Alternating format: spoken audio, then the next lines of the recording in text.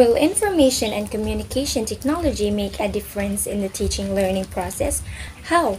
For me, it's a yes. ICTs can and will enable instructors and learners changing, educating, and learning forms from being profoundly teacher dominated to student centered, which this change will result in transforming teaching and learning processes from being highly teacher dominated to student centered, and that this transformation will result in increased learning gains for students, creating and allowing for opportunities for learners. Second question: how can teachers effectively use computers and the internet in the classroom?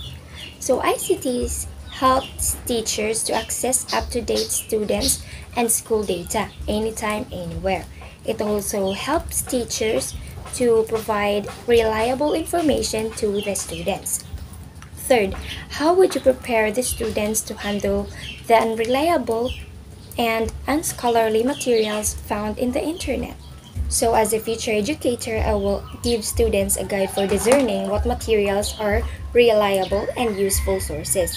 And also, I will evaluate the information if it is reliable or not, so that it can help them through their learning process. Fourth, discuss the relationship between education and industry and the mismatch between the knowledge and skills acquired by the students and then this industry needs. So the relationship between education and industry is to get into some work industries education.